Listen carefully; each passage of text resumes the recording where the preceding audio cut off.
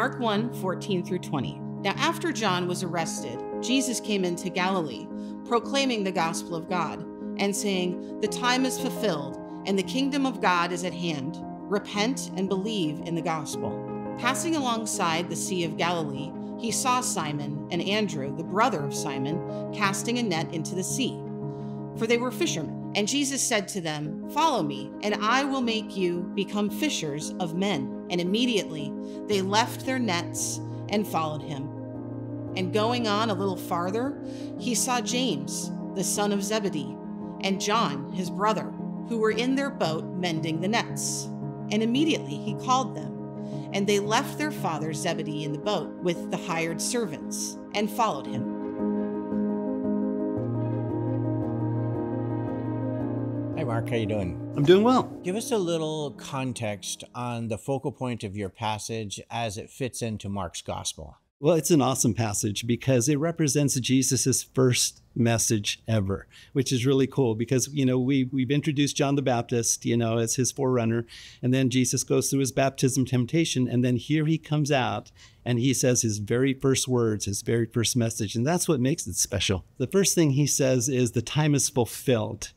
The kingdom of God is at hand. So the time is fulfilled kind of shows that it is time for something very special to happen that God has been preparing for a long time. So that's really important. And then the second thing is the kingdom of God, which becomes kind of a theme for almost everything that Jesus does from that point on, from miracles to messages to prayers, everything else. So it's really significant for us. It's kind of like God calling us home.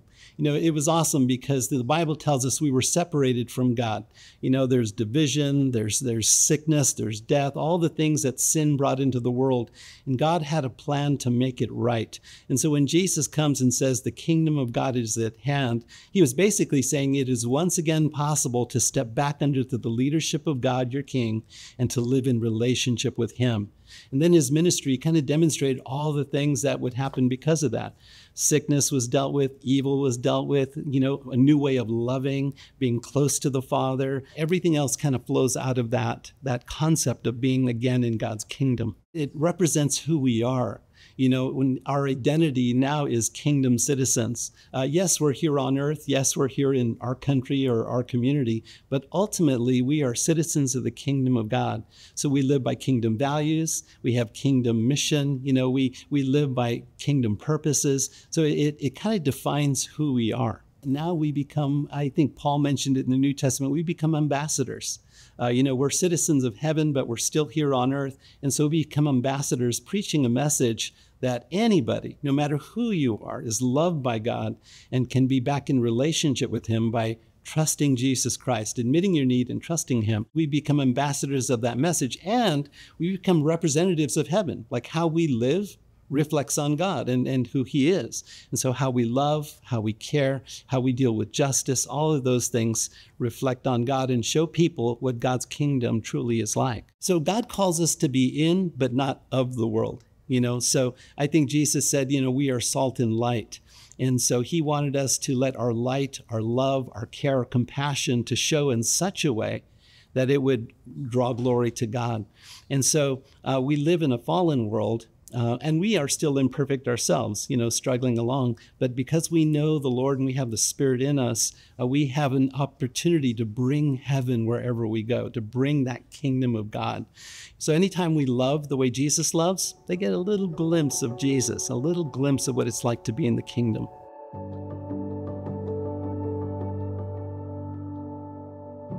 Hello, my name is Brett Berger. I'm with the College of Theology, and I am here with Craig St. John from the College of Business. Thank you for being with us today. And what do you do here?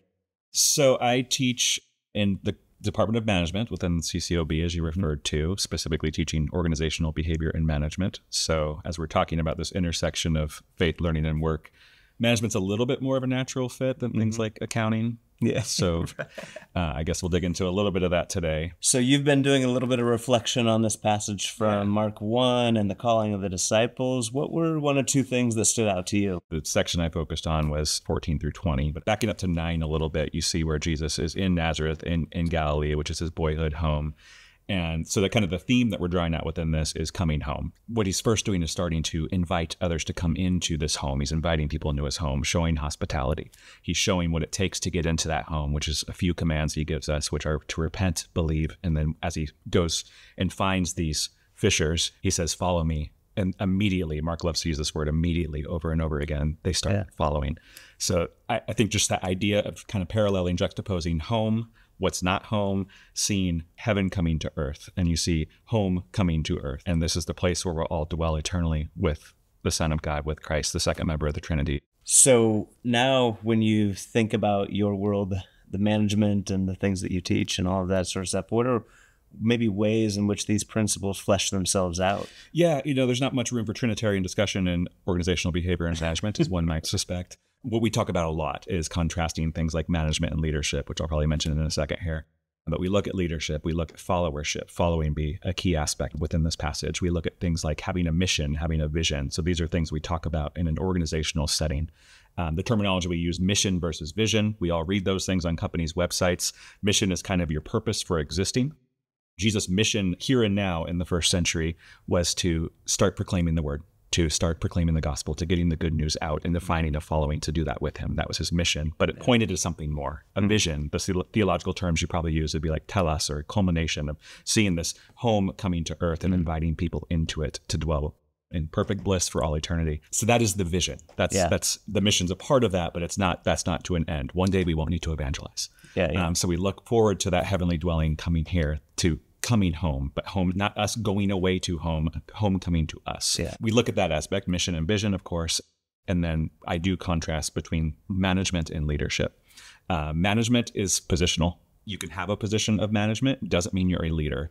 We don't have to go too far back into history books and present day to see people in positions of power and authority who we wouldn't necessarily want to call leaders, at least in the way that we identify it in the person and work of Jesus Christ. We see this in Matthew, where the mother of the sons of Zebedee, of James and John, ironically, if you will, two of the first people being called, is trying to fight, if you will, to get that positional authority of power and prestige in what's supposed to be a very selfless kingdom of God.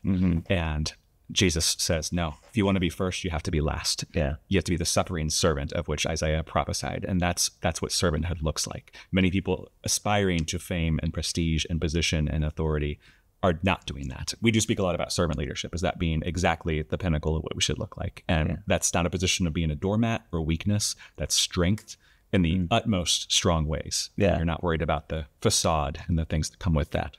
So we draw those things into it. So, and now thinking about the classroom and the students, how do you push them to kind of reflect on some of these things? Do you have one or two things that you like to do in the classroom? Yeah, it's kind of hitting on those kind of main things I mentioned, at least within this passage. Just stick to that. It is looking at mission, it's looking at vision, it's contrasting leaders and followers, the aspect that you can't have leadership without followership.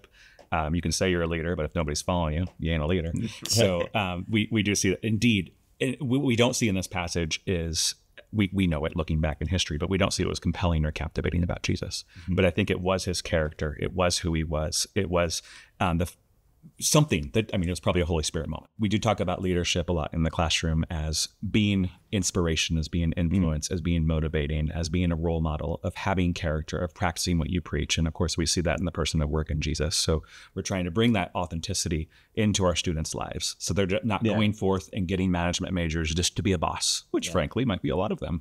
That sounds great to us when we're in high school, picking our college major, like, sure, I'll be a boss. But we teach that's not what it is. It's so much more than that. Well, I really appreciate you taking some time out today to share some of these ideas, and good luck with this coming semester and everything that you are doing in the classroom as well. Thanks, Britt. Nice speaking with you. Appreciate it.